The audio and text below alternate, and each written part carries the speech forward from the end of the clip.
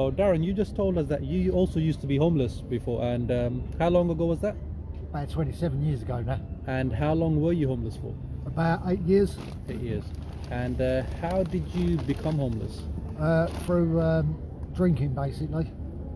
But how did that lead you to losing your way wherever you were living? Because no one could trust me. Okay. And did you not have family that I could had help family, you? but you know, my family, I didn't want to put it on them. I was sort of brought up old school value. If you got a problem, you sort it out yourself. Me, I come from Ilford. Yeah. So for me, I hooked up with people like I was, who drunk and used, Asian, black, whoever it was, and I ended up begging in a place called Bodger's Undercut for a number of years. And then one day I was seeing a counsellor. Over that period of time, blaming circumstances for why I was drinking, because that's what I believed in my mind. It is a mental illness. And I had a moment of clarity, I called it, where I was sick and tired of being sick and tired. I went to go and see that counsellor and threw my mercy on him. And I needed to be taken away from society, and I ended up going into a detox over in West Ferry. Okay.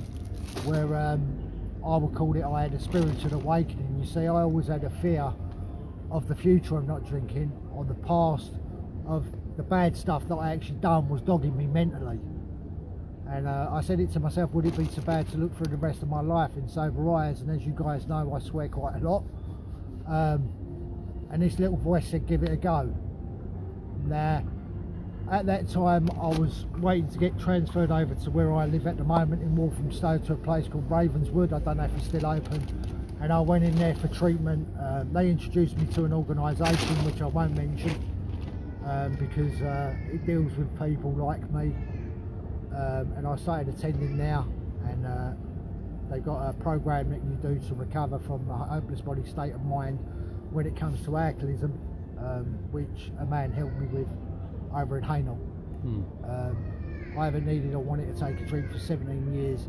Since then, I still closely work with other, as you can see, people like myself for free. And just to stop you, how old were you when you became homeless?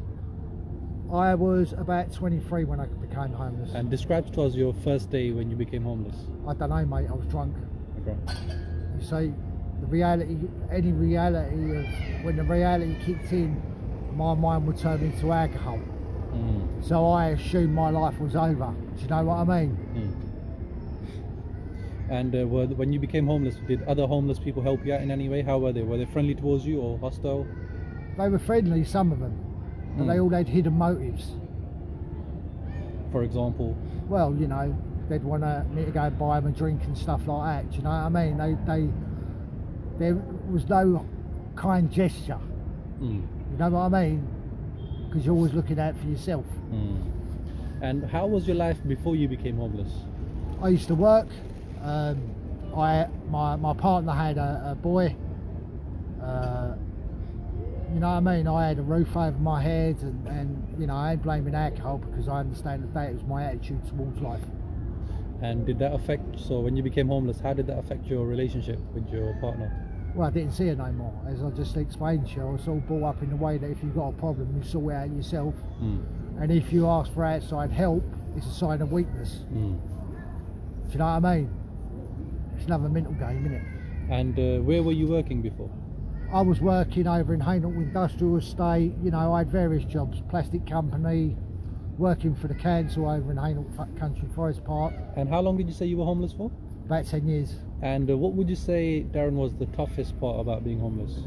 The toughest part about being homeless, for me, and it still goes on today, is, you know, you're trying to go to sleep, or you're trying to get your head down, and you get people walk up to you and start spitting and abusing you when they're drunk. They think that you're their punch bag, you know, and the way society treats people that are actually homeless, they don't ask to be there, you know. That was the hardest part. You feel so isolated from the world. Even though the world is around you. Even though the world's around you, and people just walking past you, looking down at you. And for me, deep down inside, you wish you was fucking dead. Mentally. you know, but you're too scared to take your own life. Yeah, that's interesting. Because I was going to ask you, what stops people from killing themselves? Some people, they're lucky enough that they wake up and reach out. Some people, in my experience, die. You know, this is life. I can't answer that question. I can't answer that question, to be honest. Okay, and what was the nicest thing someone done for you while you were homeless for 10 years? Well, a lot of people done a lot of nice things, but recalling it, can't really, you know what I mean? I can remember one day I was absolutely on my arse and I didn't eat for about 3 to 4 days, and I was sitting at Bodger's undercut. I had a couple of beers, because that come first. But he actually, you know, he was a man of his word. He said, I'll go get you some money off the cash point till, and he actually come back with a tenner and said, go and get yourself something so he don't buy no drink, and I started my word on that. You know what I mean? And what was the meanest thing someone done to you? Give me a hiding. Okay. Spat on me, abused me. For no reason? For no reason. Okay. And what do you think got you through the tough times? Alcohol. Because I was always obliviated, you know. When you're drinking, you bounce. It's a well-known fact, isn't it? You don't feel nothing till the next day. So when you went from being homeless to not being homeless, how was the transition? Was it? Well, as I said to you, I was brought back in society via a detox centre and a rehab. So I was looked after by, say, members of the public, for instance, you know what I mean, or people in the care place, until I felt confident in myself that I could do these certain simple jobs without taking a drink. You know what I mean? Because I used alcohol for everything. And finally, what message would you have for the people watching this video? What would you like them to know about homeless people that you feel maybe they don't know? Homeless people don't get treated the way that normal society does, you know. The only difference between me and a homeless person is a piece of paper in my pocket and the clothes on my back and a roof over my head. But them homeless people have feeling and emotion just like I do. You know what I mean? And if you're going through that state of mind, you know, society to me is very sick at the moment. When I grew up, it was about helping your fellow man. You know what I mean? Communities mixed together, there was no racism, you know, there was none of that. And I tried to keep that old school value. You know, if you see a man drowning, you pick him up, not put him down more. It saddens me that society turned out like that. Definitely. You know, you see where I'm coming. I'm not going to start crying in a minute. Because I've been there. It's like people lack feelings and emotions now, isn't it? Yeah, you're all shut down. How do you think that happened? Where people are so like rocks now? I will put it on media. How?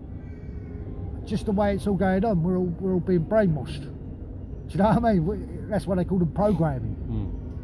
Society, I said it to my mate, I must have went asleep mentally when people become so selfish. You know, it's very sad. I mean, when I was drinking, God bless, I used to visit a place, and it was a mosque in Ilford, and they used to show me love.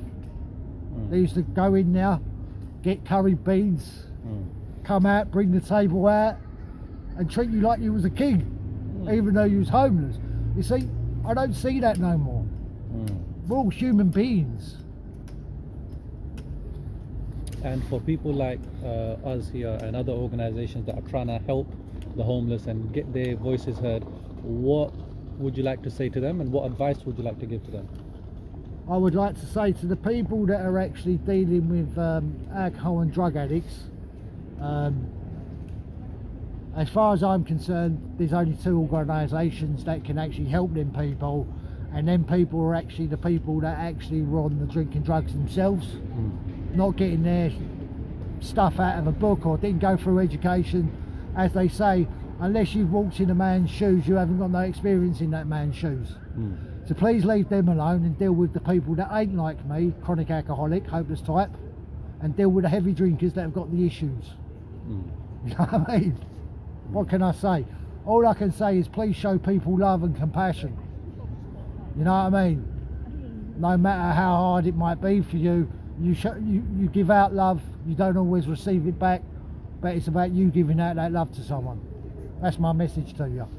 Thank you so much.